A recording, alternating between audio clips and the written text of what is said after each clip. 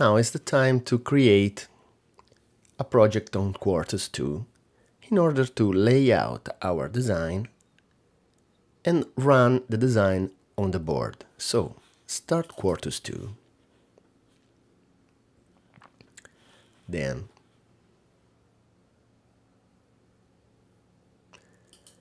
go to the new project wizard, next, and set the layout folder.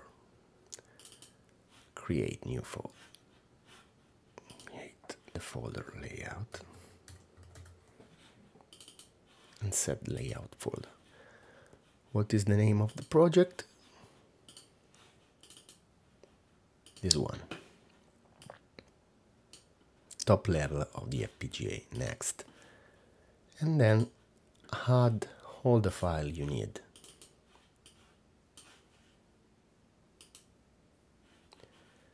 Next.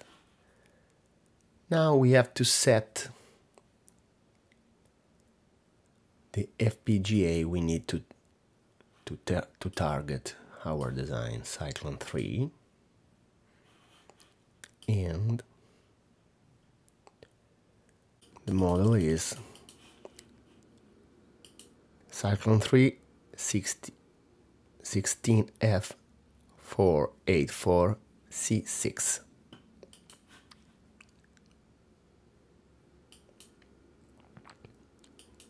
Okay, finish. At this point we have all the file we need, all the files we need, and FPGA. Then start compilation.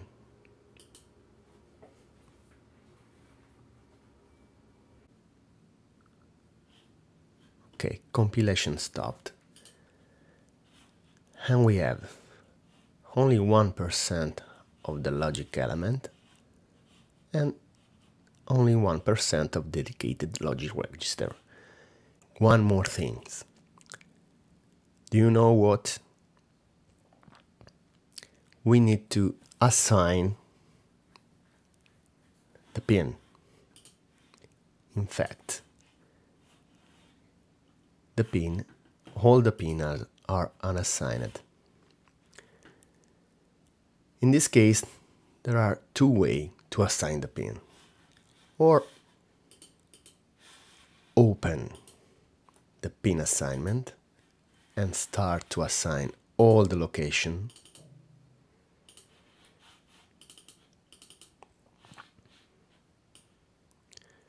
Or use a script. If we want to use a script, we need to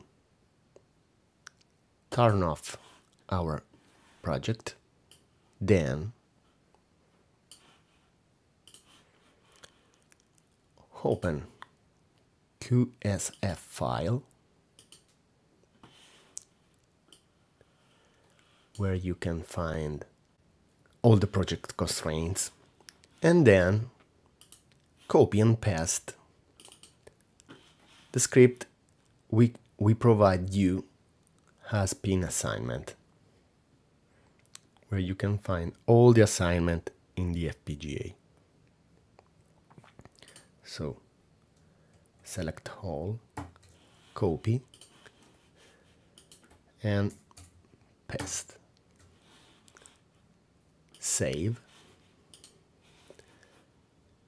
and then start Quartus again with double click on the Quartus II project file.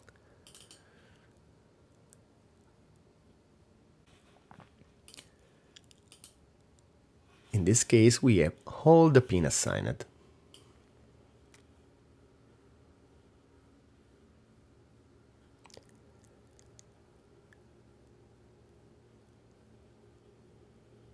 Okay.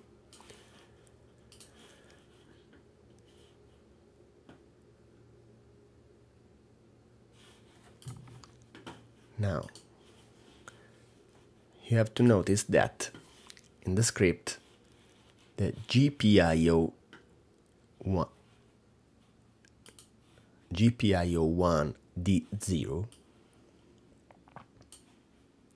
doesn't have the pull-up resistor, so you need to add manually the pull-up resistor.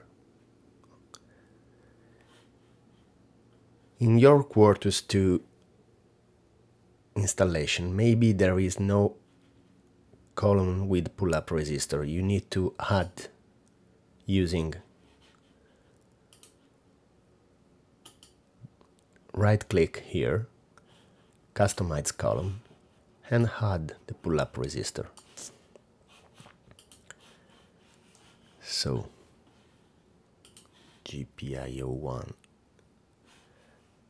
0 on, then close the file. Yes, and this is the pull-up resistor. Then start again,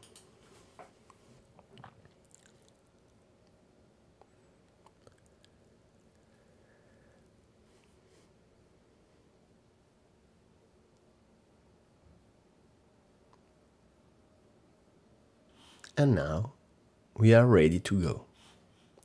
In this case, if we see the pinout file, we have all the pin assigned in the location.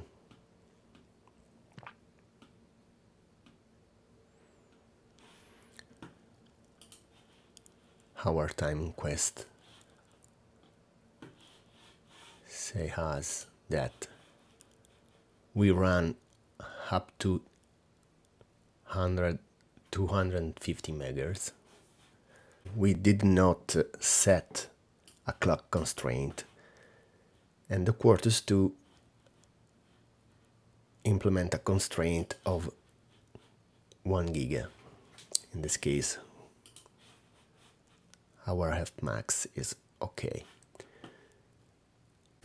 Let's start and program the Altera board. To program the Altera board, you need to connect the USB blaster, the power supply, and connect the wire provided with the Altera board to the GPIO.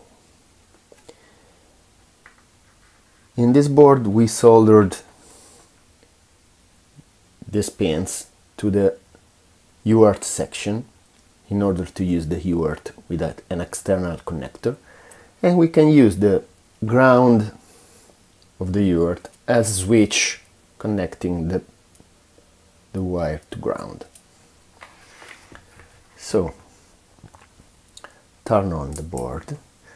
When you turn on the board, you can see the default design loaded in the board, and then start Quartus Programmer.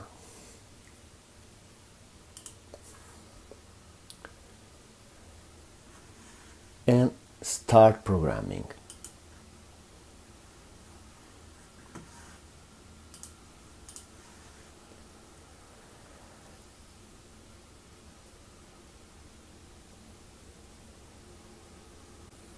When the Quartus finished programming, you can see our design loaded. So we have the 7-segment LED to 0. This is the reset. You can see the LED blinking when I push the button, and then pushing the button 2, you can see the counter that counts +1 and LED that turn on every time I push the button. Now let's try with the external switch. As you can see, when I touch the ground, the counter counts more than +1 because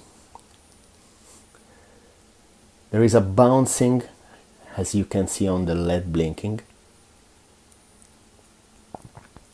that provide more than one pulse.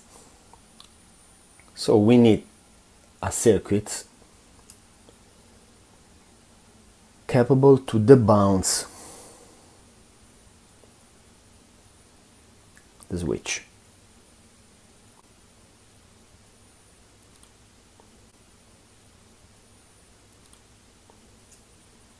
If I push the button, the reset button, I reset the counter.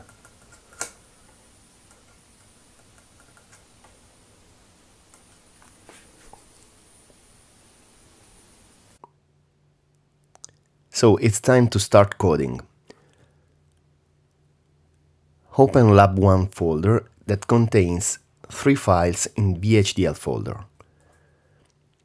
Counter _ up4, that is the up counter. Rising edge detector.vhd, the edge detector. And DE0 FPGA, that is the top level of the FPGA. In the TB folder, the TB folder contains the simulation script.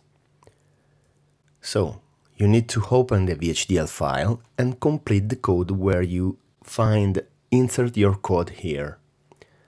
Set the simulation folder as lab1/VHDL and create the library work.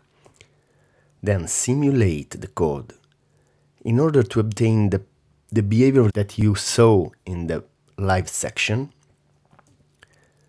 and lay out the VHDL code in order to lay out your VHDL design as explained in the live section. If you need help, Lab 2 contains the solution.